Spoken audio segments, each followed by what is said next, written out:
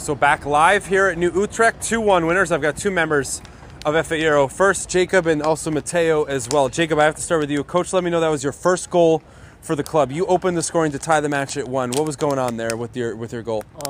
I knew that we were losing by 1, and so in order to tie the game, I was desperate for that goal, and I knew I needed to score that goal. So I know I had to put everything at risk in order to score that. So I didn't really care if I got injured to score the goal, and I know that goal was very important to score for me. You guys completed the comeback there, 2-1. I know Alexander scored the second, but what were the keys there to complete the comeback and get the 3 points there with the victory? Motivation and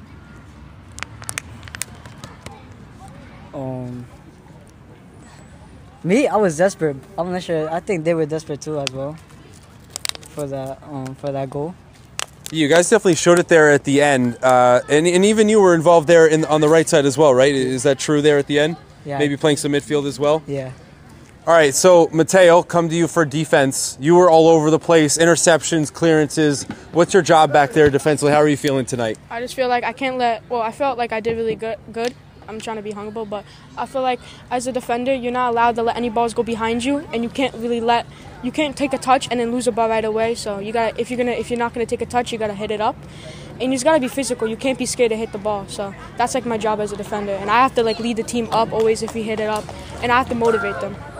All right, and then, of course, also the comeback as well. What's the mindset now for your next game as you guys have a victory here tonight? I feel like now we have the best mindset that we could beat anybody. Just even before this game, we were in a tournament, and we had a similar comeback. We won 2-1 against Seacoast.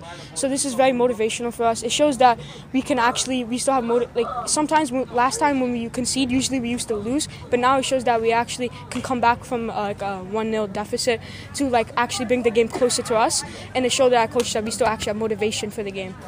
All right, well, I thank you, Matteo, Jacob. Thanks for the interview. 2-1 FA Euros.